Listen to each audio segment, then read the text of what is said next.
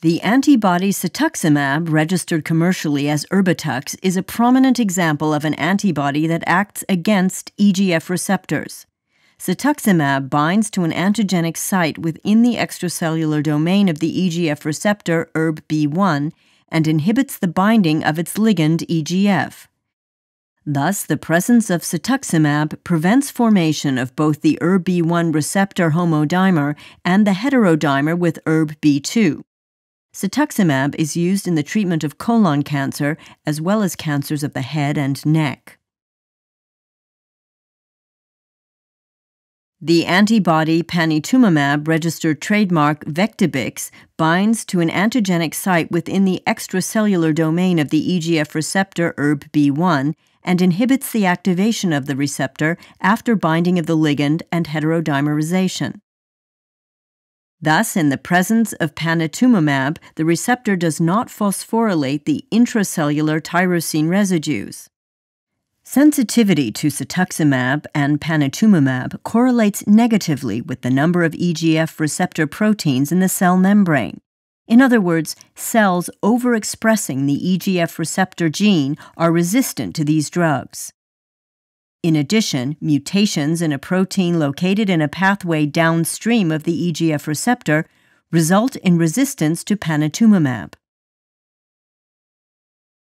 That is why panitumumab is used only in the treatment of colon tumors without mutations in the proto-oncogene RAS. The antibody pertuzumab, registered trademark Omnitarg, binds to an antigenic site within the extracellular domain of the EGF receptor erbB2 and inhibits its heterodimerization with all other members of the EGF receptor family.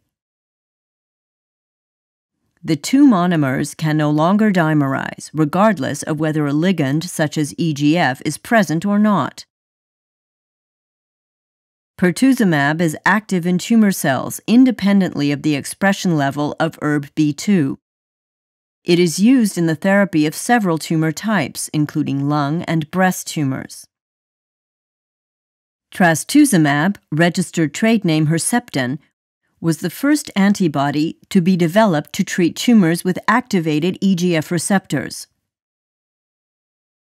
Of all the antibodies used in cancer therapy, trastuzumab is the best characterized.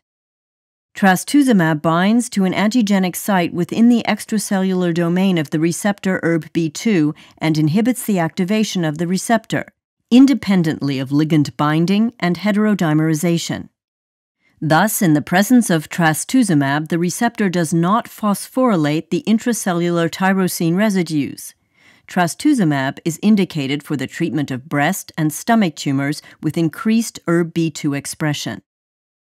The antibody is also effective in patients whose tumors show erbB2 gene amplification but do not show erbB2 overexpression via immunohistochemistry.